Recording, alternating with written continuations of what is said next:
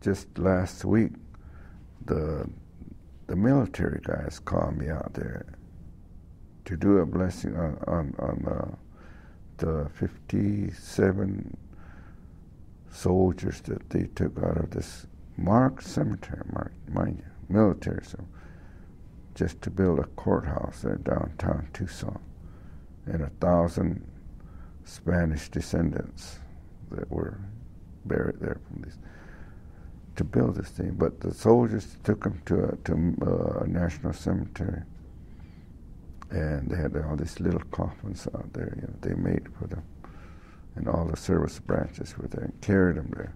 And they wanted me to go there and do a blessing for these people, which I can do. There's no problem with that. But, I just kind of thought to myself, now, how we feel when it happens to our people, the same thing that's happening to these people that are there.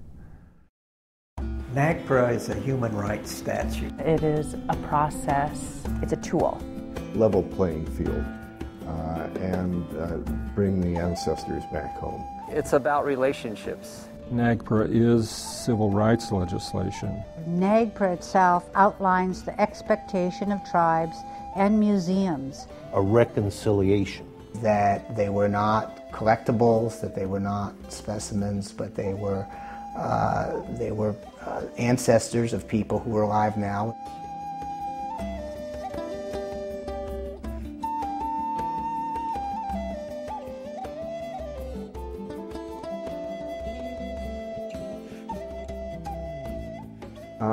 I am happily surprised over the past years at the relationship that has evolved between many museums and many tribes.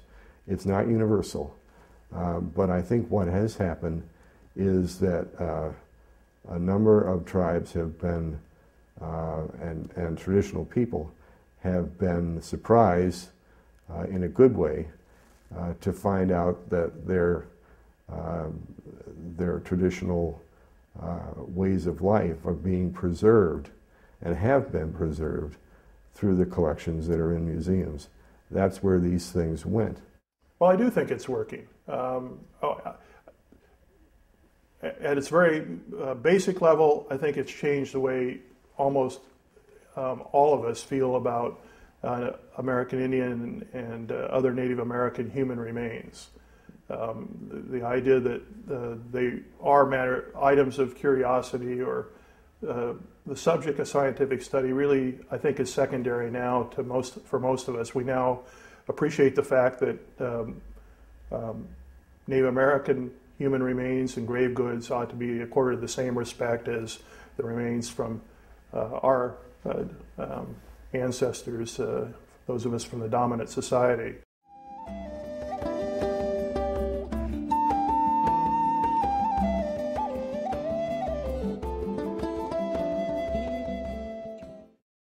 I have continued to work with Nagpra from its inception in 1990 up until the present. And my role has been as a member of a nonprofit Hawaiian organization called Hui Malama Ina Kupuna Ohava Ine. And we have conducted over 100 Nagpra repatriations from museums in Hawaii and throughout the continental United States. I think for the last 100 and 150 years, museums have collected vast amounts of stuff. And I'll speak on behalf of the museum that I was director of. We basically didn't know what we had. And we had pretty good catalog control. But intellectual control, knowing what it was, making it available, we really didn't know.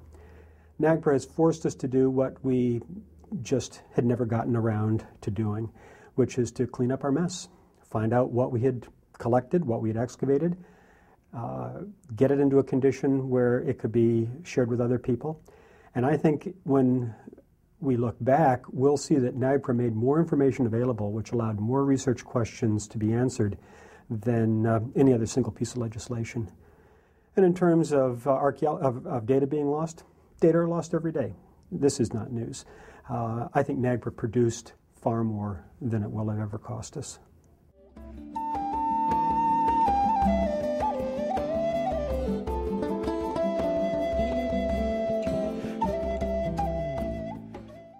I think it's important to establish those really positive relationships with universities and museums, because actually a lot of times the staff at those places, they inherit those remains. They inherit those items. And I think sometimes there are people that aren't really knowledgeable about how that stuff happens. You know, tribal people, they get very angry and they get very passionate, of course, about the issue, but I think they're blaming the wrong person.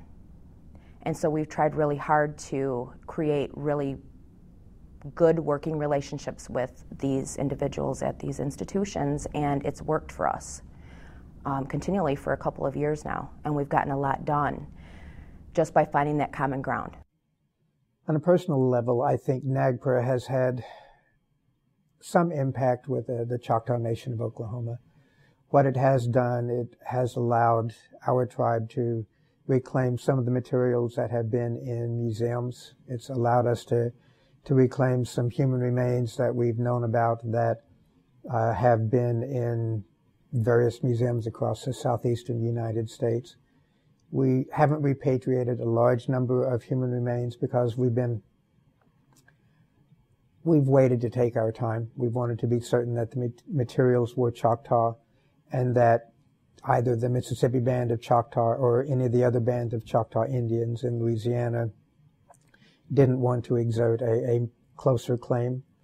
We've decided that we didn't want to make a claim for human remains if any other Choctaw tribes felt that they were more closely related to them. I've seen the Choctaw Nation of Oklahoma become more involved in making repatriation requests as they've started gaining an understanding of how important human remains are to many of the traditional leaders here in Oklahoma and in Mississippi. We see it as an exercise in some regard of tribal sovereignty, to be able to bring our ancestors back and to place them in areas where they can be well tended and well cared for, rather than in a museum setting.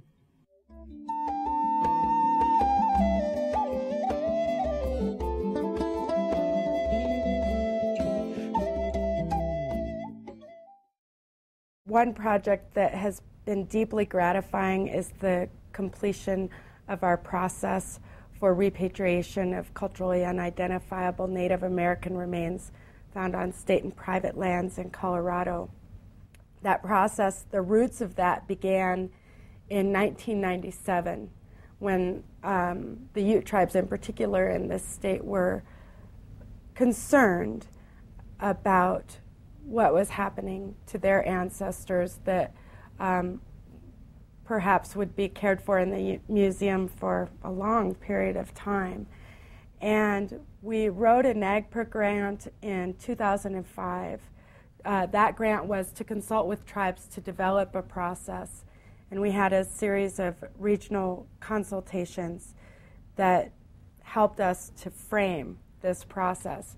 We presented the process before the Nagpra Review Committee in 2006, and we have presented it in subsequent review committee meetings, and just in 2008, November of 2008, received authorization from the Department of Interior to proceed with that process. So for me, that was personally gratifying because then that was 11 years in the making.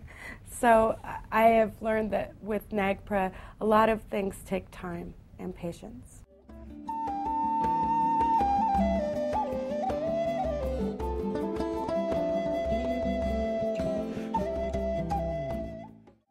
Well, we like to put like certain, what we call medicines in their plants and whatnot with the remains to kind of let them know that we're there for them and we're trying to do something for them. So we're looking over these remains, we're putting cedar in the boxes and wrapping some of them up in white cloth. And we get to this Quaker Oats box, and it's probably from like the 50s, and it's really old. And the woman I was working with, my boss, was like, oh, what's in here? And she opens it up, and it's a complete skeleton of a fetus. It's like a newborn. We all just stopped, you know. It's just like really hit home, like what we were doing and we couldn't continue on with the work after that. You know, it just was too emotional, and it was just really difficult, because you think when that woman had that baby, you know, probably the hardest thing she's ever going to go through is losing this child, especially a newborn. And then she buries it, and then, you know, it's like all being played out right there. Like, okay, she buries this child, and that's the last thing, you know, this is burial ceremony.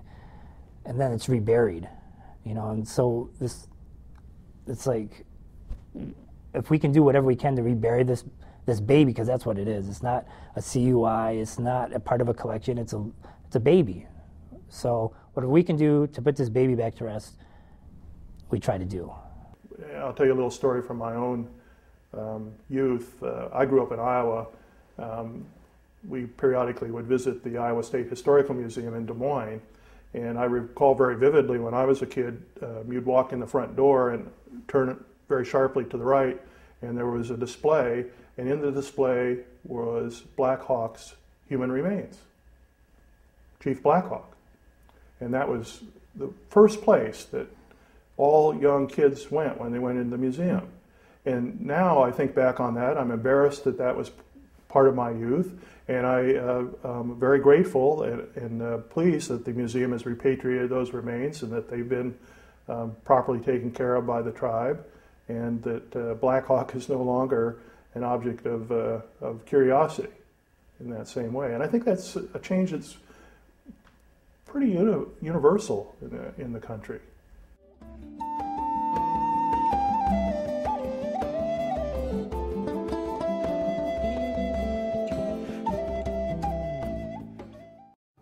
One of my memorable experiences in working on the law was a Senate hearing that was being held in which some of the art dealers from Santa Fe came in to testify against the statute. And they brought, it seems to me, as my recollection, some very heavy negative energy into the hearing room, wanting to keep shirts with human scalps and other items, you know, with Indian body parts, you know, for commercial sale. And it was a very negative kind of cast a pale over the hearing, and among all of the Native witnesses and participants, you know, in the hearing, you know, to hear this kind of testimony, the really underbelly, I guess, you know, of some of the interests that were opposing the return of our Native dead, to hear that be surface in congressional testimony. And as I personally felt a low point in my own heart, all of a sudden the room hearing doors opened and a number of Native Hawaiians came into the room who were going to be offering testimony from Hawaii. And they came into the back of the room and leaned up against the walls and brought some very powerful mana into the hearing. And I think that we did carry the day in that hearing, and that through their power that the spiritual power that they brought into the hearing room, and it made everything okay again. And we moved forward from that point.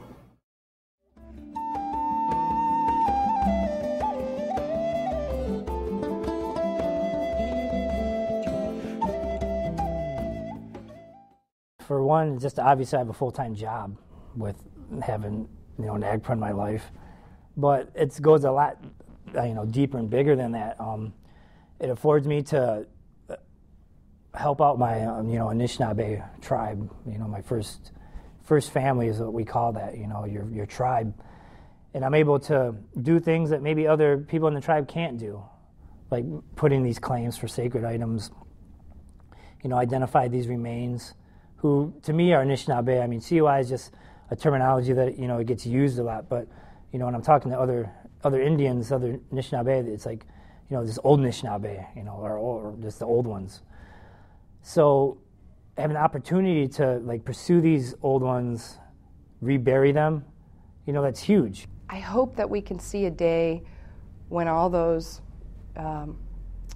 ancestors are home and back where they're supposed to be, and when these processes are just kind of, you know, run of the mill, you know, where it happens, we know what's going to happen, the process is enacted, and we're somewhere else. We're moved on talking about some other challenge, because goodness knows there's lots of other challenges to work on. But I am thankful for Nagpra being there, as the way that it's flawed and all the good things about it. So thanks to the people who work to get it there and who try to make it better all the time. I think one of the outstanding unfinished businesses under the statute, however, as we look upon this 20-year anniversary, is the proper disposition of these 120,000 dead Indians that remain in museum vaults today. And it's our position that they should be treated just like American law and social policy in all 50 states and the District of Columbia guarantee the decent burial of every person that dies, including unknown strangers, paupers, prison inmates, unclaimed dead. Everyone gets a proper burial under the laws uniformly throughout the nation, and it is our hope that that same treatment and sensibility will obtain to the 120,000 dead Indians that are still warehoused in museums and universities. And that would be the best way to celebrate the 20th year anniversary of the Nagpra statute, in my opinion. I guess I want to say thank you to Congress for giving us Nagpra. And I say it in a weird way, because I say it laughing like that, because there is criticism in Indian country of Nagpra. But and although I will sit here and tell you about the 123,000 sets of ancestral remains that haven't come home and this work that needs to be done, I can also tell you about, you know, the other sets of remains that have come home. And so, and setting this process into place. I think it's humbled me a lot, because I had a lot of assumptions about what I thought I knew as an archaeologist and as a scientist and as a woman. And it has humbled me. I've been privileged to take part in events that I never would have imagined taking part in. And I've built some deep, lasting friendships, and it's really helped me to gain empathy for understanding belief systems that are not my own.